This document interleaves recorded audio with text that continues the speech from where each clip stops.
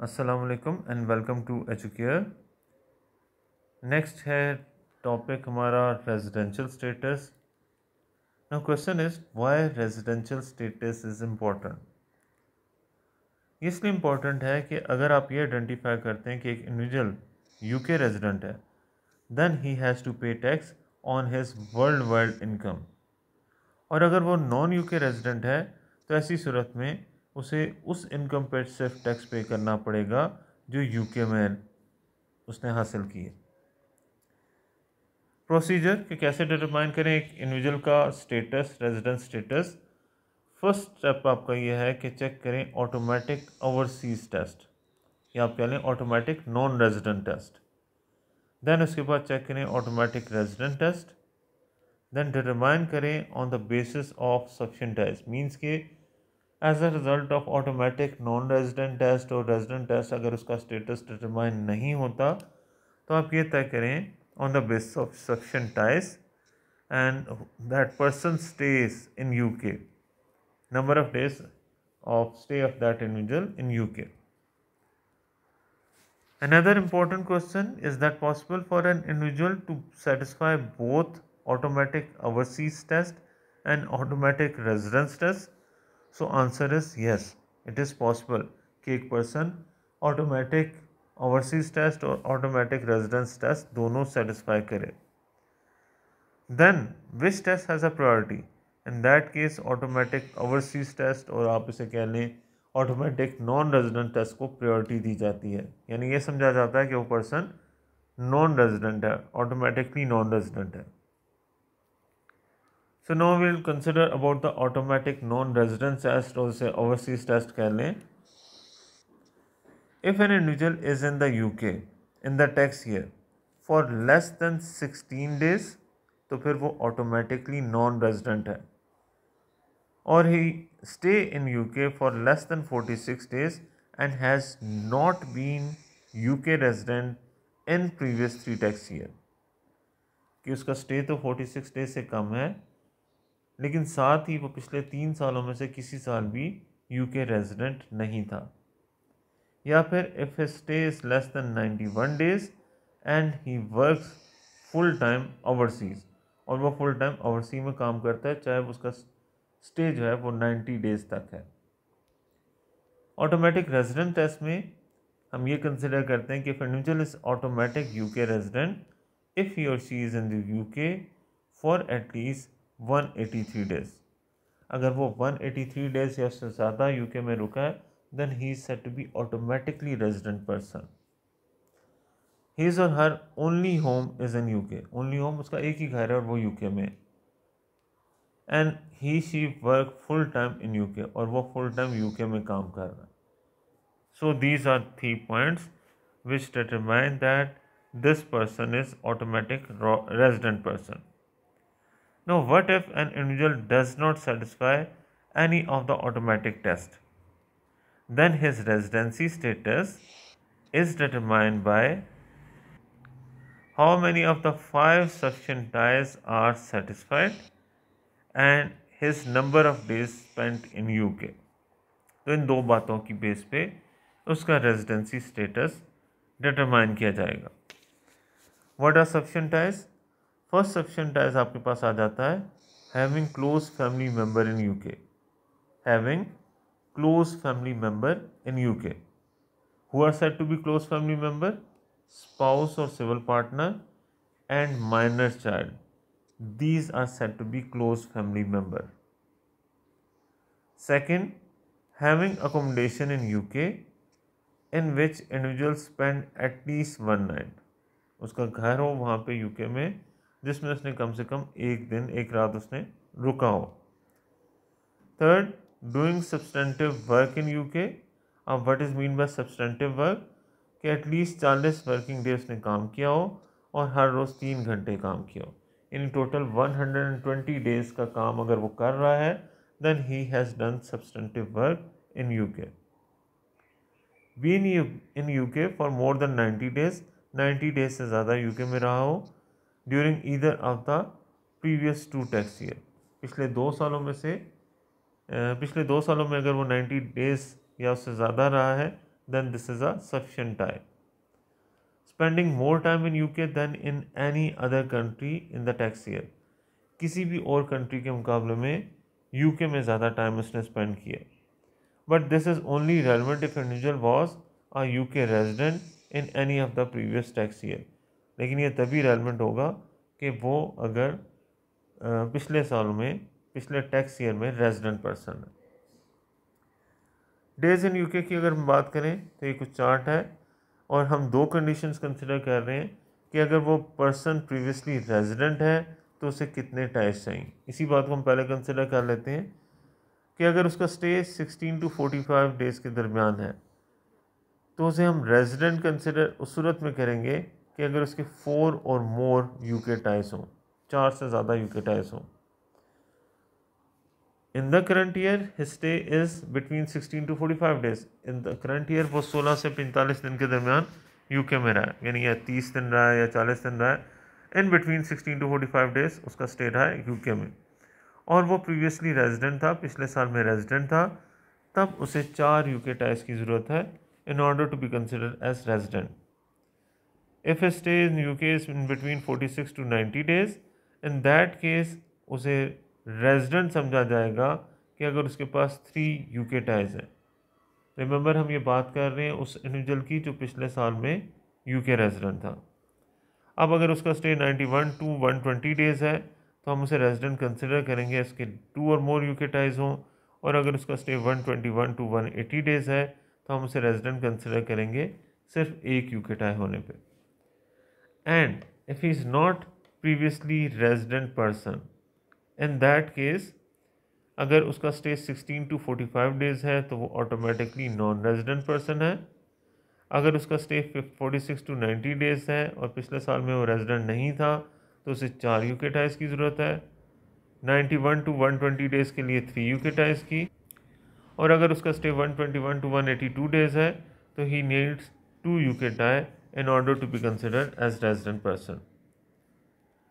Day spent in UK, individual को समझा जाएगा कि वो यूके में इफ़ ही और she is in UK eight midnight, कि अगर वो मिडनाइट को भी यूके आ गया तो ये समझा जाएगा कि वो दिन उसने यूके में ही स्पेंड किया है. No check your knowledge about the residential status. हम इस सिलसिले में देखते हैं first question. In one tax year, Sally spent 15 days in the UK. Require with reason whether Sally would be a UK resident in that tax year. So ये resident नहीं है क्योंकि सबसे पहले अगर हम consider करें इस person का stay is less than 16 days. So if it is less than 16 days, then it is said to be automatically non-resident person. So this person is not said to be a resident. She is non-resident. Jimmy has lived in Tokyo where he owned a house all of his life. He came to UK on 1st May 2022, having sold his house in Tokyo the month before. He decided to buy a flat in London which he uses as his only home. So चूँकि बात कर रहे हैं कि अभी उसने decide किया, bye नहीं किया, but he comes to UK on 1st May. So from 1st May 22 to 5th April 23 अगर वो एंड तक यूके में ही रहा है तो it is a period of more than 183 days उसका स्टे यूके में है. That is why he is considered to be a resident person. And he was UK resident in the tax year 21-22, यानी पिछले साल वो यूके रेजिडेंट है, but was only present in UK for 80 days in that tax year. लेकिन वो सिर्फ 80 days इस साल इस टैक्स ईयर में 80 डेज़ यूके में रहा है. He does not satisfy either the automatic overseas test और automatic UK test in the tax year 22-23. अब हम ये देखते हैं कि अगर उसका स्टे 80 डेज़ रहा है यूके में इस साल और वो प्रीवियसली रेजिडेंट था तो how many ties he needs in order to be considered as resident person. सो अगर उसका स्टे 80 डेज़ रहा है तो ये सेकंड कैटेगरी में फॉल करता है. और सेकंड कैटेगरी के मुताबिक अगर वो प्रीवियसली रेजिडेंट है तो he needs 3 UK tie in order to be considered resident person. So now will consider उसके कितने यूके टाइज बनते हैं. In the tax year 22-23, Andy spent 48 days working 5 hours. तो हमारे पास सक्शन टेस्ट में सब्सटेंटिव वर्क की कंडीशन है कि 40 डेज उसने काम किया हो 3 आवर्स डेली। तो ये कंडीशन पूरी होती है सब्सटेंटिव वर्क की। फर्स्ट कंडीशन, ये उसका फर्स्ट टाई हो गया।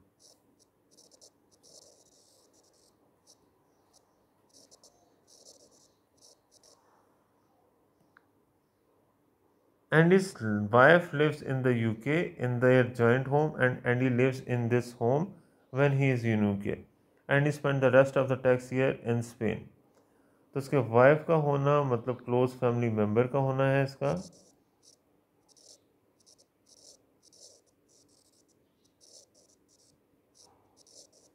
तो ये दूसरा यूके टाई हो गया। And in the joint home means उसका जॉइंट होम है, उसका एक ही घर बताया गया है जो कि यूके में, यूके से बाहर उसका कोई घर नहीं बताया हुआ। तो इसका मतलब है this is said to be only home, but only home होने की सूरत में तो वो ऑटोमेटिक रेजिडेंट पर्सन होता है। बट घर तो है इसका, इसका घर होना यूके में एक और आपके पास यूके टाई कंसिडर किया जाता है, सेक्शन टाई कंसिडर किया जाता है। So that is why and is said to be resident person because he needs 3 UK ties and 3 UK ties are available. Next question, Sandeep had not previously been UK resident prior to the tax year 22-23. He arrived in UK on 6th April 22. 6 अप्रैल 22 को वो UK में arrive हुआ and remain in UK for 190 days. तो अगर वो 190 days है UK में तो it means he is automatically resident person, right. Why he is resident person? Because he spent more than 183 days in UK, so that is why he is said to be automatically resident person. Harriet had always been UK resident prior to the tax year 22-23, means पिछले सालों में वो resident है, but she has not spent more than 90 days in the UK in the 2 previous tax year. लेकिन पिछले 2 सालों में उसने 90 से ज़्यादा डेज टैक्स ईयर पिछले टैक्स ईयर्स में नहीं गुजारे यूके में। Harriet is a self-employed and does substantive but not full-time work in UK. तो substantive work होना उसका मेंशन कर दिया गया है। She has no close family member, ये भी मेंशन है। Harriet owns a house in UK. On 6 April 22, she started to rent an overseas apartment in which she lived for 255 days. तो अगर यहाँ पे उन्होंने डायरेक्टली हमें ये नहीं बताया कि उसने यूके में कितने दिन स्टे किया, but if she stage 255 days out of UK, then means that remaining 110 days उसका स्टे यूके में रहा। She then returned to UK when she lived in her house for the remainder of the tax year. So remainder tax year मतलब 110 days उसने UK में गुजारे हैं। So if she is in UK for 110 days, we need to know how many UK ties she need in order to be considered as resident person. So as she spend 110 days, तो rule के मुताबिक अगर उसका stay जो है 91 से 120 days के दरमियान है, she needs 2 UK ties in order to be considered as resident person. तो ये 2 यूके टाई क्या हैं आपके पास प्रीवियसली रेजिडेंट होने की सूरत में, ही इसे 2 यूके टाइज की ज़रूरत है। पहला तो सब्सटेंटिव वर्क का यूके टाई उसके पास अवेलेबल है, राइट। एंड सेकेंड उसके पास घर है। She then return to UK where she lived in her house, अपने घर में रह रही है। So it means 2 UK ties complete हो रहे हैं, होम एंड सब्सटेंटिव वर्क का।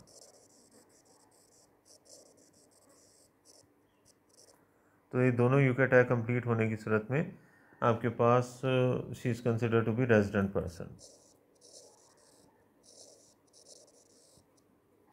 Next question, Romeo had not previously been UK resident prior to the tax year 22-23 and has never spent more than 60 days in UK in the previous tax years. His wife is UK resident. He arrived in the UK on 6th April 2022 and remained in UK for 92 days, during which time he lived in the rented flat. He also has a home outside the UK where he spent the rest of 22-23. He does not work during 22-23. So as this person is not previously resident और उसका stay जो है इस साल 92 days रहा है, same previous question की तरह स्टे उसका 91 से 120 डेज़ के दरमियान है। बट ये पिछले क्वेश्चन में जो पर्सन इंडिविजुअल था उसकी तरह ये रेजिडेंट नहीं रहा, मीन्स ये प्रीवियस ईयर में रेजिडेंट नहीं है. If is not resident in previous year he needs 3 UK ties. उसे 3 यूके टाइज की ज़रूरत है. And how much UK ties available with him. एक तो उसके पास यूके टाई है कि उसका family has never spend more than. His wife is in UK. उसकी वाइफ यूके में, ये उसके पास एक यूके टाई है. और सेकंड आप कह लें कि अवेलेबल अकोमोडेशन है जिसमें वो एक रात रहा है. ही लिव्ड इन रेंटेड फ्लैट. सो ये 2 यूके टाई हैं. 3 he needs and he has 2 UK tie. So is not considered to be resident. Non resident person हो गए. Remember, as a result of first आपने चेक करना है. अगर डिटेल से देखें तो automatic non resident test clear होता है. यानी तो ऑटोमेटिक नॉन रेजिडेंट टेस्ट को आप चेक करेंगे जिसके तीनों पॉइंट देखने हैं कि स्टे इसका कहाँ पे लाया करता है. इसका स्टे यहाँ पे 92 डेज़ है. तो 91 डेज से कम अगर हो स्टे एक पर्सन का तो तब वो automatically non resident person consider किया जाता है. फिर हमने इसे ऑटोमेटिक रेजिडेंट पर्सन के टेस्ट को कंसिडर करना है. 183 डेज़ नहीं है इसके. ओनली होम इसका नहीं है और फुल टाइम वर्क भी नहीं यूके में कर रहा. सो दैट इज़ वाई वो तीनों पॉइंट भी इसे ऑटोमेटिकली रेजिडेंट पर्सन कंसिडर नहीं करते. अब आपके पास 4-5 7th क्वेश्चन में पॉइंट है. फर्स्ट है, डाइटर was born in Germany. He has lived in home town in Germany until the tax year 22-23 when he came to UK to visit on 10th June until 18 जनवरी. अब 10 जून से लेकर 18 जनवरी तक this is a period of 7 months. July, August, September, October, November, December, January. 7 months अगर उसका stay UK में रहा है तो इट इज़ मोर देन 215 और 17 डेज़. तो हमारे पास ऑटोमेटिक रेजिडेंट टेस्ट होने के लिए ज़रूरी है कि उसका स्टे 183 डेज से ज़्यादा हो. तो उसका स्टे तो 200 से ज़्यादा डेज़ का है. So that is why he is considered to be resident person. Simon was born in France. She has lived in her hometown in France until the tax year 22-23 when she came to the UK to visit for a month. तो visit for a month है. 30 days के लिए उसका visit है UK में. So less than 46 days हैं. Less than 46 days होने की सूरत में हमने ये कंसिडर करना होता है कि पिछले सालों में क्या ये रेजिडेंट था. तो she was born in France. तो उसने कभी भी जो है वो यूके में नहीं रही. सो प्रीवियस ईयर्स में वो यूके रेजिडेंट नहीं थी. So that is why she is considered to be non resident. ये ऑटोमेटिक ओवरसीज टेस्ट के मुताबिक सेकंड पॉइंट है आपका कि अगर उसका स्टे 46 डेज से कम है तो हमने ये कंसिडर करना है कि if she is not resident in previous years then it is said to be she is said to be automatically non-resident. ये थर्ड वाला पार्ट थोड़ा सा मुश्किल है. Fred has always spent more than 300 days in the UK and has therefore been UK resident. तो ये पिछले सालों में UK resident है. He gave up work on 5th April 22 and on 18th में he set off on round the world holiday. तो 5th अप्रैल को उसने काम छोड़ दिया और 18 मई को उसने वर्ल्ड हॉलीडे पे चला गया. He did not return to the UK until 6 April 23. Initially, he spent 5 weeks in his second home in Portugal, but then did not spend more than 10 days in any other country whilst he was away. So, whilst he was away, he kept in touch with his wife and young children who remained in the family home in UK. तो सबसे पहले तो हम देखते हैं कि उसका इस साल स्टे कितने दिन रहा है. तो he stays from 5th April 22 to 18th May 22. So this is a 43 days period.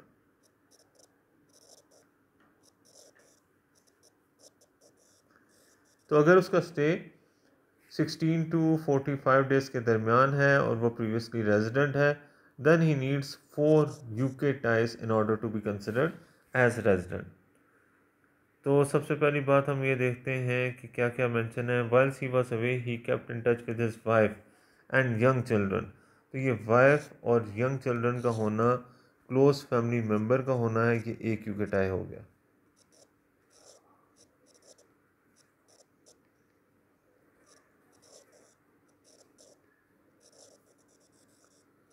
Who remain in the family home in UK. तो उसका घर भी यूके में है, ये दूसरा यूके टाई हो गया. अब फर्स्ट लाइन में मेंशन है कि वो always spend 300 days in UK. तो वो पिछले 3 सालों में 90 डेज से ज़्यादा यूके में रहा है पिछले 2 सालों में.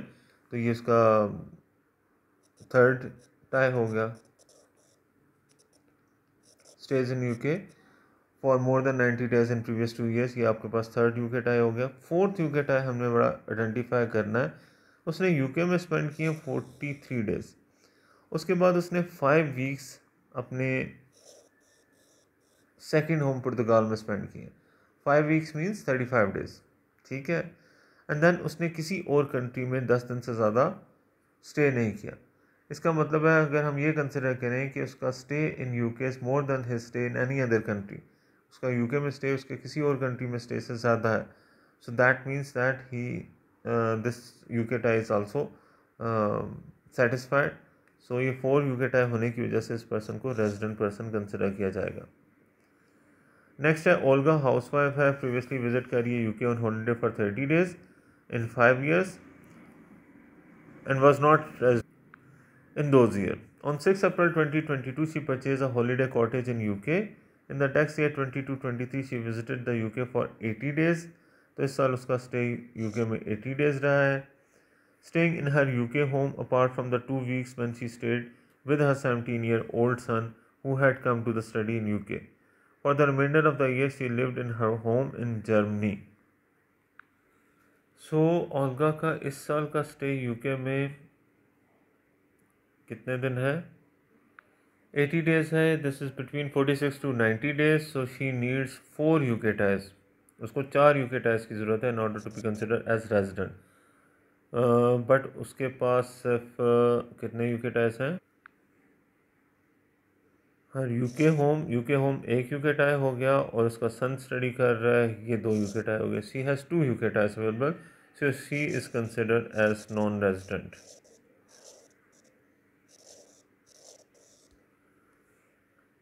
नेक्स्ट क्वेश्चन आपके पास है, Nigel has not previously been resident in the UK being in the UK for less than 20 days each tax year. ठीक है, पिछले सालों में वो नहीं यूके में रहा। For the tax year 22-23 he has 3 ties with the UK. तो उन्होंने बता दिए कि उसके टाइज 3 हैं इस करंट ईयर में। What is the maximum number of days which Nigel could spend in UK during the tax year 22-23 without being treated as resident. उसे रेजिडेंट ट्रीट ना किया जाए तो उसके पास कितने यूके टाइज होने चाहिए, कितने डेज उसका स्टे यूके में होना चाहिए। तो हम देखते हैं उसके पास 3 यूके टाई हैं। एक तो प्रीवियसली नॉन रेजिडेंट पर्सन है और उसके पास 3 यूके टाई हैं, तो वो यहाँ पे लाया करता है। बट और ये है डेज आपके पास 91 to 120। बट यहाँ पे तो ये सिचुएशन है कि 91 डेज अगर उसका स्टे है, पिछले सालों में वो यूके रेजिडेंट नहीं है और उसके पास 3 यूके टाइज हैं, फिर तो वो रेजिडेंट कहलाएगा। हमें तो ये आंसर बताना है कि वो कितने दिन मैक्सिमम स्टे कर रहा है कि वो रेजिडेंट नहीं कंसिडर किया जाए। तो अगर 91 डेज़ होने पे वो रेजिडेंट कंसिडर किया जाता है तो 90 डेज़ होने पे वो नॉन रेजिडेंट कंसिडर किया जाएगा। पहली बात आपने ये देखनी है कि उसके पास 3 यूके टाइज हैं, प्रीवियसली वो नॉन रेजिडेंट है, तो वो लाए पर कहाँ पे करता है, तो लाए वो यहाँ पे कर रहा है। और इसके मुताबिक अगर वो 91 से 120 डेज़ के दरमियान स्टे करता है तो ही सेट टू बी रेजिडेंट। ठीक है, बट हमें तो ये बताना है कि मैक्सिमम कितने दिन वो गुजारा है यूके में कि उसे रेजिडेंट कंसिडर ना किया जाए। What is the maximum number of days which Nigel could spend in UK? तो 91 डेज पे अगर वो रेजिडेंट है तो कितने दिन पे without being treated as resident, वो 90 डेज स्टे पे नॉन रेजिडेंट कंसिडर किया जाएगा। इसी तरह Shona had always been resident in UK before the tax year 22-23। She spend more than 90 days in the UK every tax year up to 22-23। ठीक है, पिछले सालों में उसने 90 दिन स्टे किया है। Fiona's only relative is her father, who is in UK resident. Fiona owns a house in UK which is available to her for the whole year. On 6 April, she bought an overseas house where she spent 260 days during 22-23. She lived in her house for the remaining 105 days. She is neither employed nor self-employed. How many ties does Fiona have with the UK for the tax year 22-23 for the purpose of sufficient ties test for UK residents? तो सबसे पहले तो हमने देखना है कि उसका stay UK में इस साल कितने दिन रहा है। सो हर stay in UK is 105 days. तो अगर उसका स्टे 105 डेज है तो उसे कितने यूके टाइज की ज़रूरत है, as she was previously resident. So she needs 2 UK ties जो कि अवेलेबल हैं। फर्स्ट उसका यूके टाई है कि प्रीवियस ईयर्स में वो 90 डेज से ज़्यादा उसका यूके में स्टे रहा है। उसके फादर का होना वो क्लोज फैमिली मेम्बर में नहीं आता, तो this is not said to be the sufficient है। हाउस होना है उसका, उसका घर है यूके में, so that is what 2 UK ties की शर्त पूरी होती है। She is considered to be resident person. So that is for residential status